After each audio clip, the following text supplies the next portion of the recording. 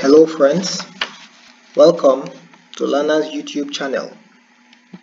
I am a guest here to teach you how to do an Android Webview app. Yeah, please like and subscribe to receive updates on technology.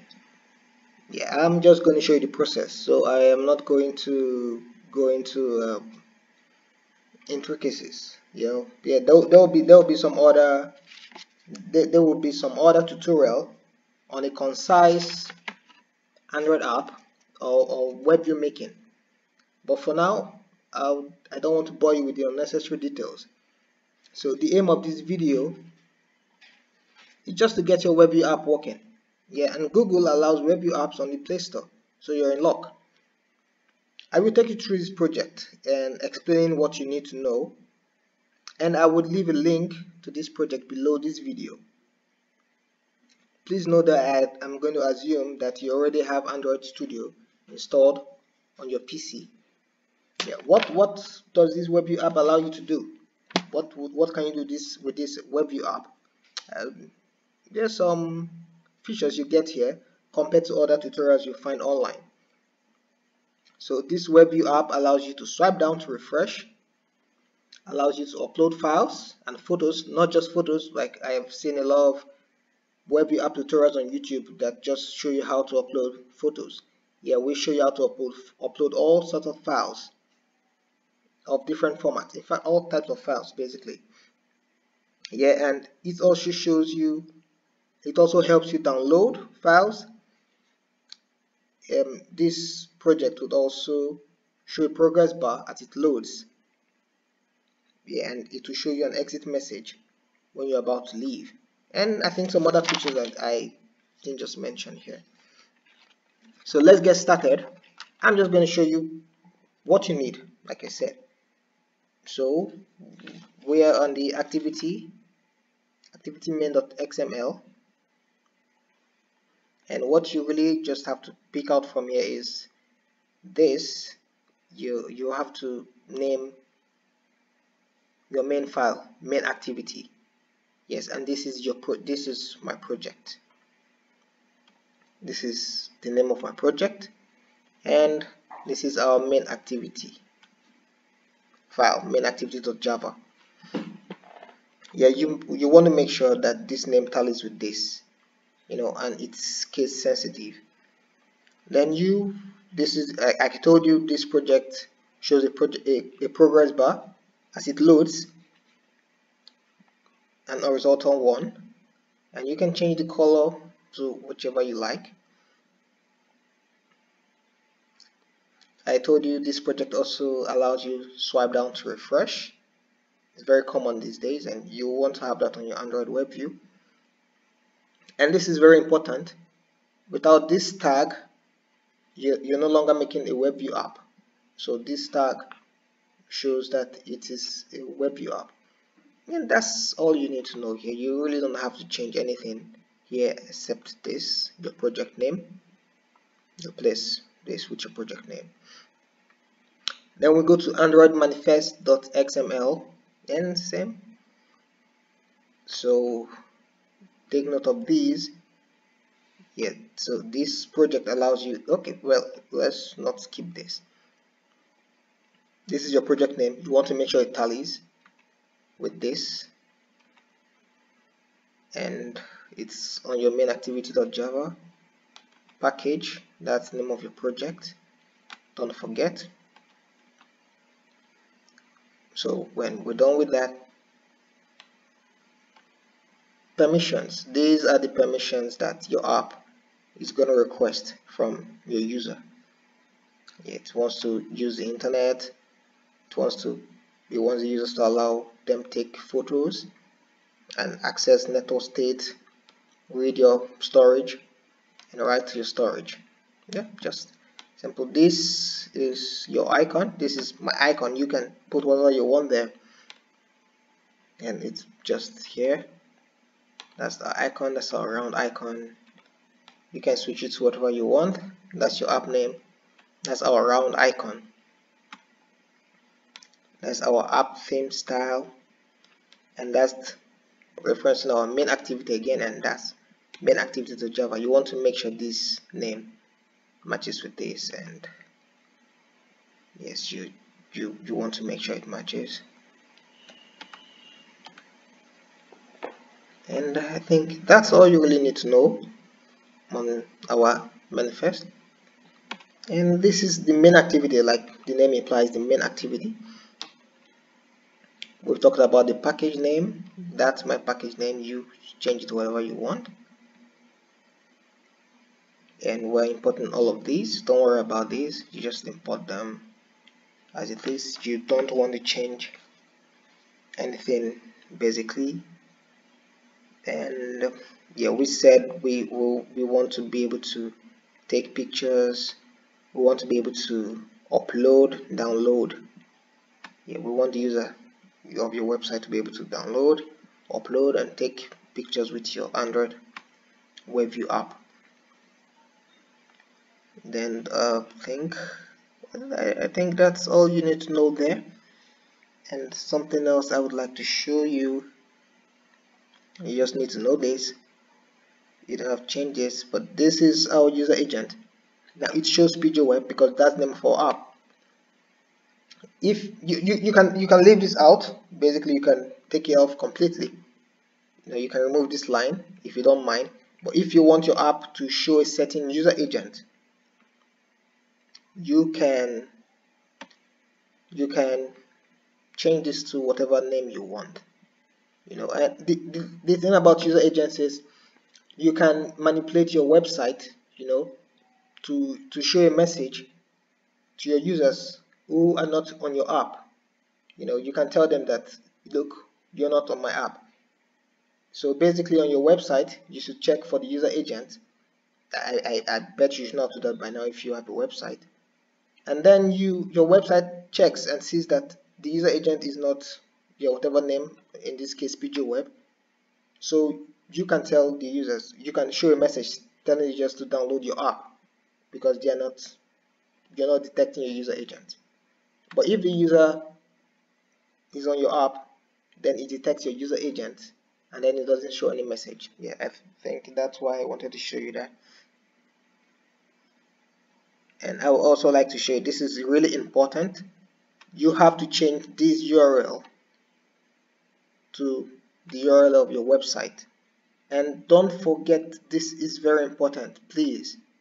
It has to be HTTPS, your XSL. Otherwise, you might just upload a blank. Your users might just get a blank screen. So you really need to. I will upload a video later telling you how, if just in case your website is not secure and you want to go with the HTTP, please subscribe and you'll get the next video on that. But for now, we are working with SSL, secure sites. Please don't forget the S. Okay, thank you. And yes, we said we are swiping to refresh. So that's basically what this function does. You swipe down and it refreshes the page. Boom. It's just that simple. Does nothing.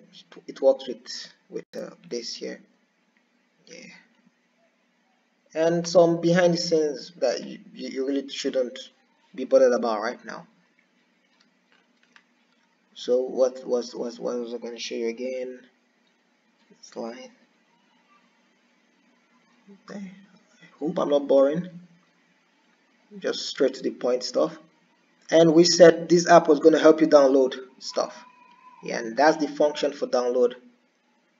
It's really simple. It's just does some few stuff. What I just want you to see here is you can download anything, basically any kind of file, and that's a toast to show you a message, file downloading. Yeah, this function allows you use your download manager, the download manager of your phone, to download whatever file your users will be downloading from your website. And then we have, that's all you get from there. And what's important again here, okay, that's just swipe to refresh again. Yeah, so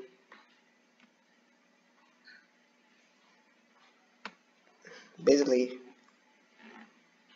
when you scroll down, it refreshes. When y is equal to 0, yeah, it refreshes. But if it's not equal to 0, yeah, it doesn't scroll. That means it's not at the top. You're not at the top, so you can't scroll to refresh if you're not at the top of the page, basically.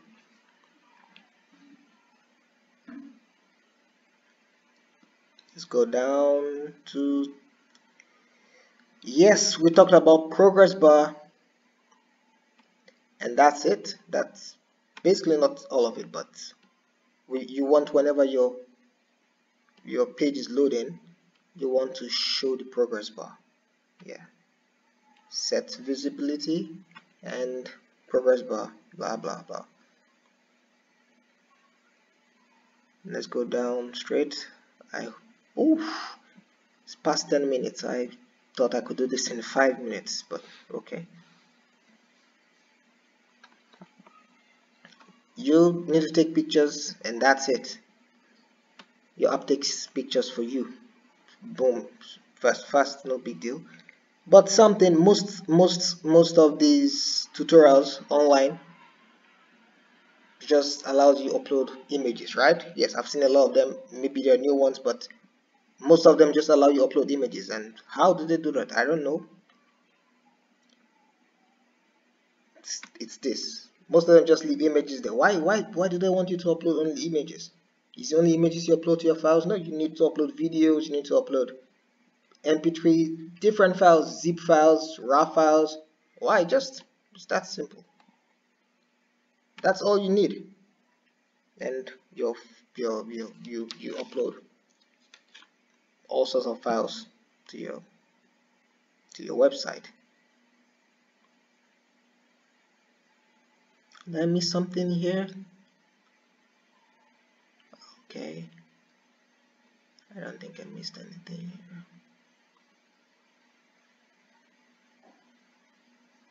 Okay, this helps you choose your file. And let's see. Is there anything you really need to know here? Well, I think that's it. But let's scroll. Yes. How did I miss this? Yeah, this is important. You need to know this. That's a file we have here. That's a file. It's on your source. What this file does is basically, when your user isn't connected to the internet, you show a message telling them, looks like you're offline. You can modify this to whatever you want. You know, it's just a message to tell your users that their app is not broken, your website is not broken, it's just that they're not connected to the internet. And that's the link to the file there under your asset. And why it shows that file, it also shows a toast message saying, please check your internet connection. Yeah, and toast message. Yeah, and the last one we have here is, now your user presses the back button twice. If the user presses the back button once, yes, you can go back to the previous page. But if they press the back button twice, then it looks like they're trying to exit your app. But you never want them to leave your app, because users should always be on your app 24/7, right? So you ask them, please don't go, and you're not given a choice to leave. So if they want to go, they'll say, I'll be back. So they're leaving you a promise, like, look, I'm going to come back. It's a promise. If they don't come back, they failed. Yeah, because it's not good to fail in promises. But then if they heed to your plea, they won't leave, and they click OK. So it's a win-win situation for you. And basically, these are the 3 main files you just need to have. And of course, there are other ones that work behind the scenes, but these are the important files you need to have. Please leave your comments below this video. If you have any doubts, if you have any challenges, please tell me in the comments. I'll be willing to reply and get back to you. I will leave the download link to this project below this video. So please subscribe. I'm going to be putting out more videos there, and it gets better. It does get better, trust me. And thank you for watching.